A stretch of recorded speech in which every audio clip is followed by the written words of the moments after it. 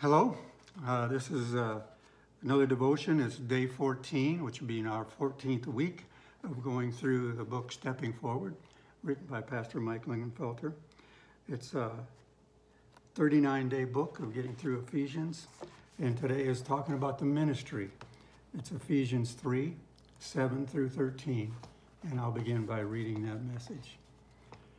Of which I was made a minister, according to the gift of God's grace, which was given to me, according to the working of his power.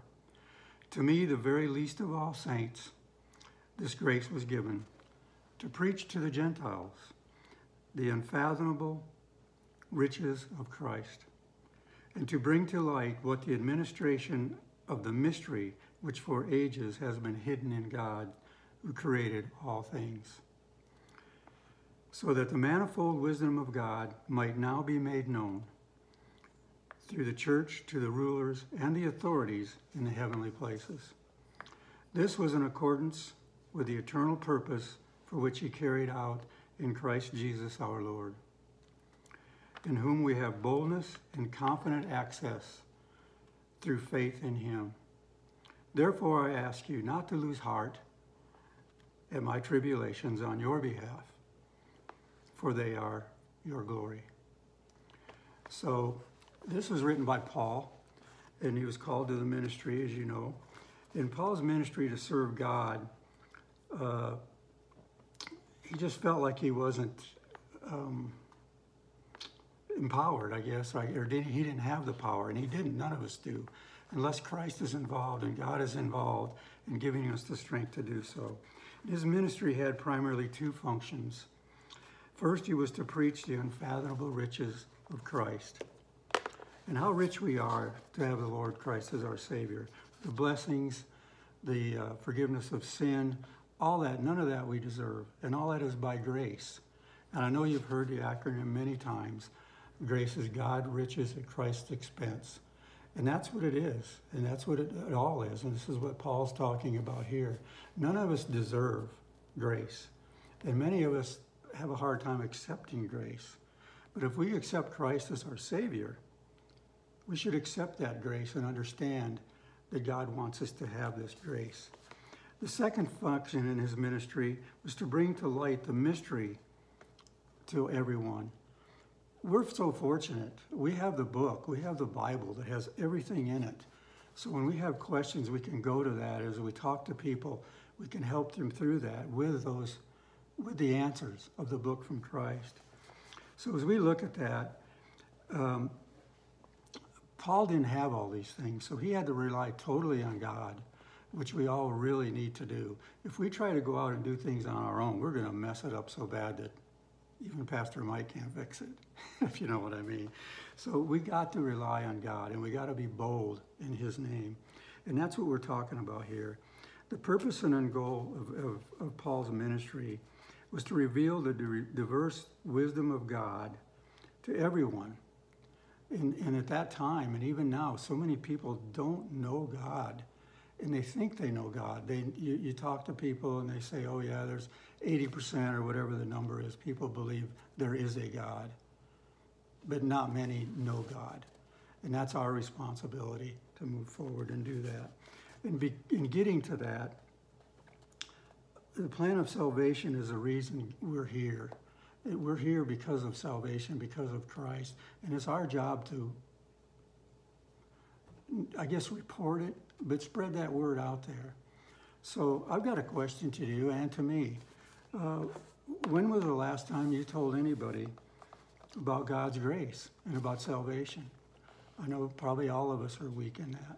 Some of you I know aren't. I know many of you that go out and you just don't have a problem talking to people and bringing up salvation and all that. But that to me is a hard time. I'm very fortunate to assist or help in some other ministries that have very good things that make it easier, where you can just offer somebody a free gift of a New Testament, and it opens up the conversation. And if the conversation goes positive, you can go to it and start talking to them about salvation. But just plant the seed. We're not always going to be able to be there to see someone come to know the Lord. But maybe some little thing you say or do plants that seed, and then someone else comes along and they water that seed. And then someone else comes along and maybe harvests that as the people go on and they listen to that. And that's our commission, and that's what we're supposed to do. So the challenge we have here is to share that. And I got some notes here. Maybe it'll help me, maybe it won't. So the challenge is this, to myself too. Will you make a commitment this week to share the good news of the Lord? Share salvation to someone, whether it's a family member, whether it's just a friend. Or how many times, this is in the case of me, somebody will just cross your path, you don't even know them, but you'll walk by and like God will be speaking and say, you need to talk to them, say hi to them, just do whatever. Maybe you'll be in a restaurant and you have a waitress or a waiter waiting on you and you got a few minutes, you don't want to interrupt their job. Just ask them, is there anything I can pray for you today? You'd be surprised at how many times that opens up a dialogue. You don't have to go through the whole plan of salvation unless there's time and it won't get them in trouble and, impact their job. But you've planted that seed and you can talk to them later if they want to come back. So just be bold enough to know that the Lord is going to supply you. You're not doing this on your own. If you're being felt moved that you need to talk to somebody, that's the Holy Spirit and the Lord is pushing you to do that. And so you need to step forward and do that. So that's our challenge for the week. So I know I probably messed this up pretty bad, but that's the challenge we have this week. And that's what Paul did. And think of what Paul went through.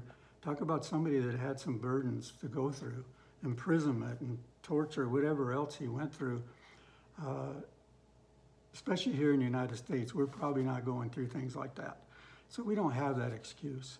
We just need to be bold enough to understand and know that the Lord will give us the words to use and the right thing to do. And if we do something we don't think is right, that still may be what that person needed to know and hear, that you do not have to be perfect to come to know the Lord. So thank you. I hope everything goes well for you this week. And let's just have a quick word in prayer.